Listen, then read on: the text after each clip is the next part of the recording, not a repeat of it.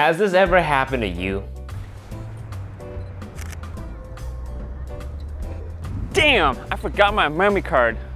How am I gonna take this beautiful sunset photo that's right behind me? If only there's a solution to save this one photo.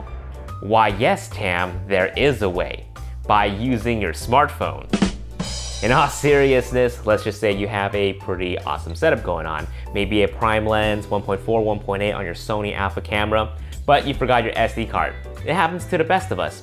What you can actually do is get your camera to send the photos that it takes to your smartphone. Here's how. First, get the Play Memories app on your smartphone if you don't already have it yet.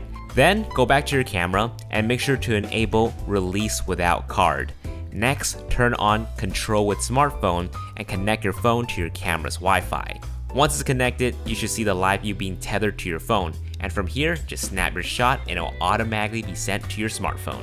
Now, granted, it doesn't send the RAW or the high-res JPEGs, but at least you have something decent when you're caught in a pinch. Wow, that was a great tip.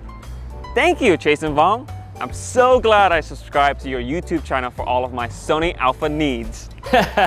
You're welcome, Tam. Actually, I'm gonna have to give credit to my good friend and Sony tech rep, Eric for telling me about this. Obviously, it has happened to him, that's why he knows about it. But hopefully it won't happen to you guys. But just in case that it does, you know of this handy hack right here. By the way, do you know any Sony Alpha hack of your own that you want to share with me and the rest of the world? Leave in the comments down below. I personally have 5 Sony Alpha hacks that you can learn right now. So click on the next video to check it out. Thanks for watching, guys. I'll see you guys in my next video. Peace.